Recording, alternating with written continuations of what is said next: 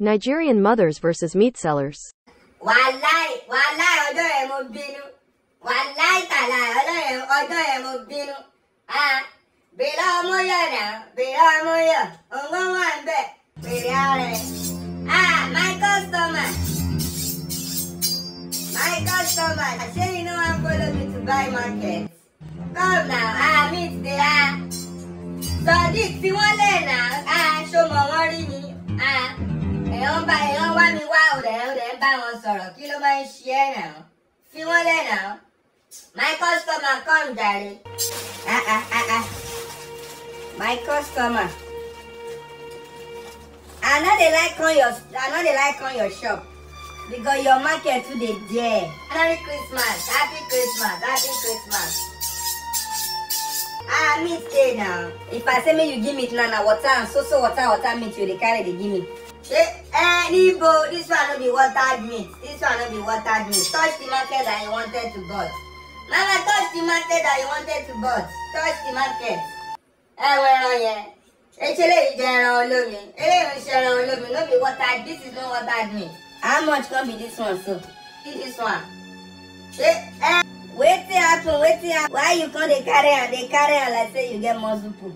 And pick they pain you. Abi you get stroke. Where are you?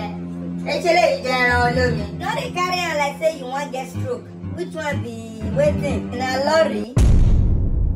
How much be the meat? See the meat even be safe. All this water meat, your boil and now, you know, see a pot for your empty. Mama, let me cut it for you. Bring it 5. You they use your function to play. Wait.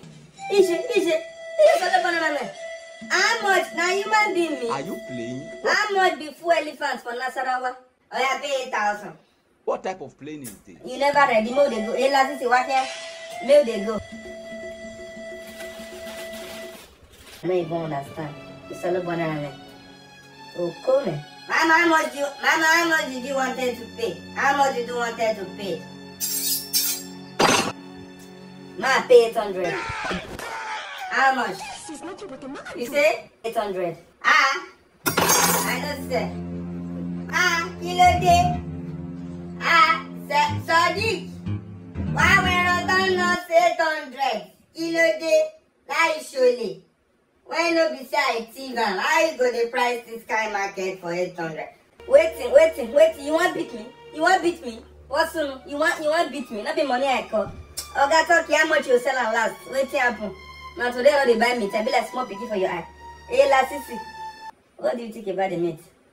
I think the meat is good. Mommy, let's buy the meat for 6,000 naira. Oh Zwo, it's cheap. Go and pay now. This meat safe. Why the meat got black? But so boom. You're full on. Which one be biscuit boom? The one they do this meat like this, it shows it not be donkey. I know they trust on nowadays. How you go they price this kind market for 800? Mama, I'm not. Now money you call, but you don't fit buy am.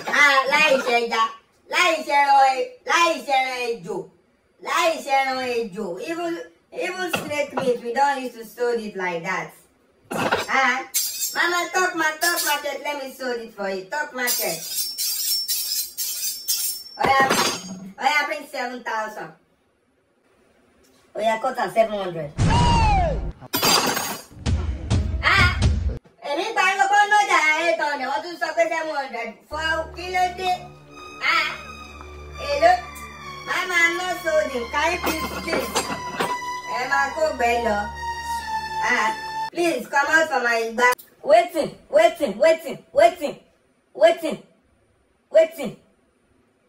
Oga, you cut and be no cut and. Only. You carry bag more come up for here. You be thief. Ozwo, Esu, Ekita, Azen Ohana. Thief. Carry face like kidnapper. Maybe na God. Maybe na my God in heaven, I they protect me. Maybe na human being meet you carry, so what you want say give me. Winch. Ole. Mommy ole. Boy, I get a pala. Mama, go and buy pala fish. You don't have money. Hey, lower. Crumby. Hey, lower. Don't have money for me. Hey, Lasisi, where we they go? No, the meat is cheaper. Who is Zoa? Like my uncle, I'm 4 you or close. Mom, let me go. This man will beat me. This man will beat us all.